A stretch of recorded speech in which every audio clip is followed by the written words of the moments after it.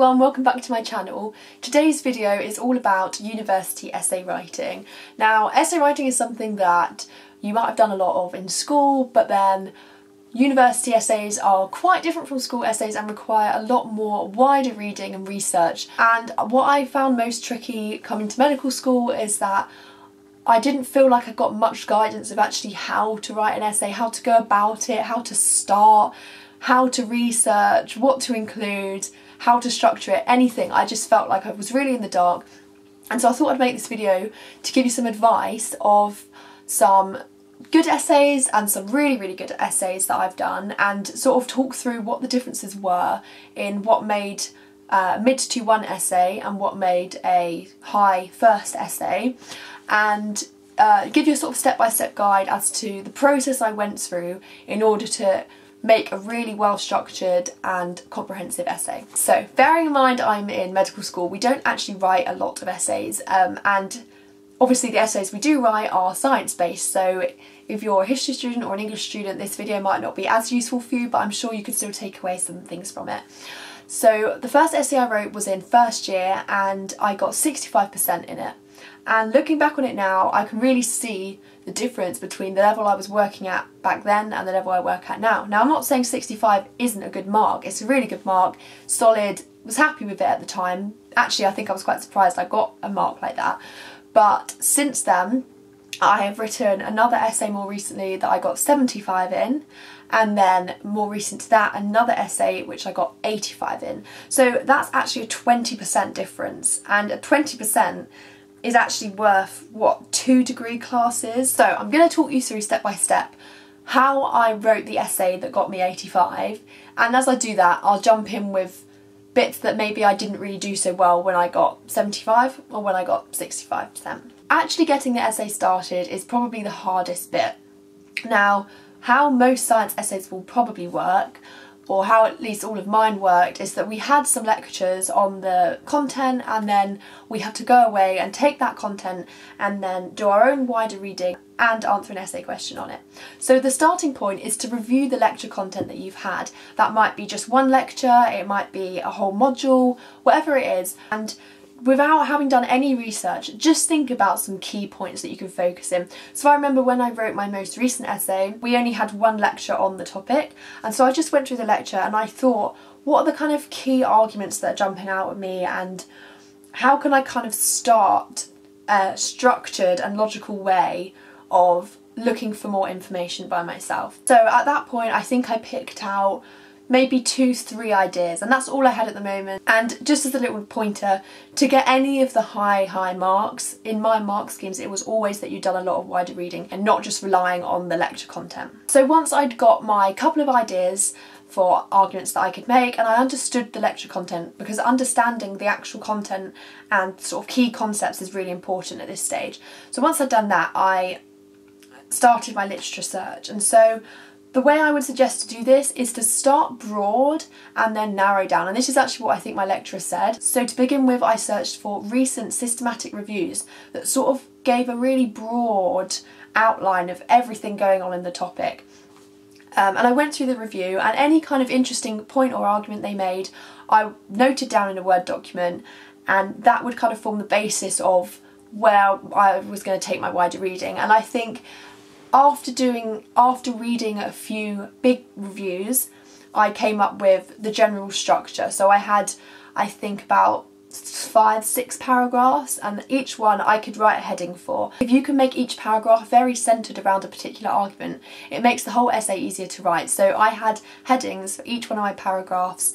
To give an example, this most recent essay I did was about ADHD and mind wandering in ADHD, and so I started off by having headings of, I was going to do a paragraph on the salience network, and I was going to do another paragraph on the executive control network, and another paragraph on the default mode network. And then what I did is from these big reviews that I read, I went down to the references, and where I'd found interesting points, I followed the link to those references and then read those articles. So this is narrowing down my search a little bit. So obviously I didn't read every single reference and go through every single point they made in their review, but the points that fitted the headings that I'd got, I then went down those avenues of research. So I'd then read all about the executive control network, and I'd click any reference that was referring to that, any studies that had been done that looked at the executive control network, I read them and noted down the key points. You can see very quickly how then I could build up a whole paragraph because I was just narrowing my search to this one particular point and just focusing on this one paragraph. I would narrow it even further and further, so then I began looking into particular theories of how particular things worked. And I think you want to be broad in your essays. You don't want to just constrict yourself to just tiny niche arguments. You want to be broad, but at the same time you want to have a sort of, you want it to come across that you've really been interested by a particular theory or a particular argument, and you've really explored that argument in detail. What's important as well for really high class essays is to think about your own opinions and to draw your own conclusions. So as well as taking the conclusion from the study that you read, what do you actually think about it? Okay, well, this study found this, but how does that relate to what this study found? Does that correlate, or is that actually kind of contradictory? And if it is contradictory, why might it be contradictory? Is it that they use different methods in their studies and so got different results? Or what other reason could there be for discrepancies between the different results that have been found in the literature? And how does this whole argument link to one of your other paragraphs? So you've now got your paragraphs with key points and arguments, your own ideas, and you've got all your paragraphs sort of semi-structured. You kind of know what you're talking about. Now, what I find really important, and this is a big difference between my essay that got 65% and my essay got 85%, I really thought about how I can synthesize the information and link the paragraphs in the best way possible. So I found links between arguments from different paragraphs. So this means that your essay will be, rather than being very, what's the word, constricted and being, right, I'm going to talk about this in this paragraph, then I'm going to move on, forget that and talk about this. You want it to all kind of flow together, and you want to, maybe at the end of your first paragraph, you want to kind of introduce the idea that then you're going to talk about in your next paragraph. And I'm not just talking about this in this sort of grammatical sense to make it all sound nice and free-flowing, but actually conceptually, how well do the arguments that you make in this paragraph correlate or contradict the ones that you're going to make in the next paragraph? And you're just all the time you're thinking, what is the bigger picture and what do all these findings kind of point towards?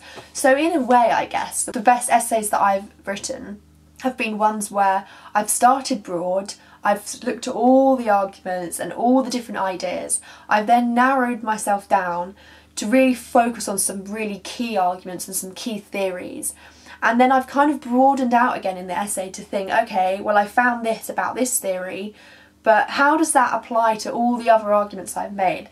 I don't know if this is making sense, but in my head it kind of does. So you want to start broad, go narrow, and then you want to go broad again in what is the big picture, what can I take from all of this? And that's important for your conclusion, because you don't want your conclusion, I know you've probably heard this a million times, but you don't want your conclusion to just be summarising what you've already said. You want it to draw together all the loose ends and kind of give a final pointer of, okay, so taking this argument on board and incorporating this argument, it's most likely that maybe this is the right theory. You're not making a statement in that I know from my reading that this theory is definitely right, but you're just coming up with an idea, and maybe even an original idea. Another thing to keep in mind is that once you've got your kind of rough plan for paragraphs, don't be scared to completely change all of this around, because the deeper that you read into the topic, the more and more you might find that actually I wanted one paragraph to be all about this, but that's not actually the most important point.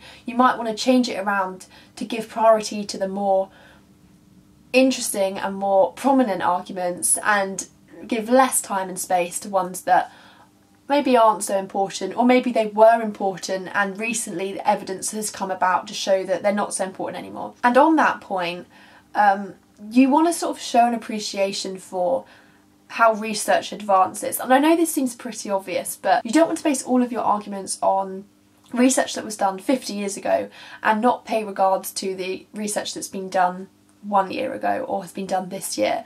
So when you're reading references, you always want to look at the date and think, okay, is this still relevant based on what has now been found out? And a lot of the time it will, because I mean, science isn't going to advanced that much that everything that was done 20 years ago is now just unimportant. It will still be important, and the findings and the conclusions will be important, but maybe newer research will change how you view those conclusions now. And finally, something that, I mean, I don't know how much this actually helps in terms of making the content of your essay first class as opposed to 2-1 or 2-2, but you want to make sure that your essay reads well. And I think the best way to do this is to take each sentence and just ask yourself, am I conveying the information in a concise way as possible?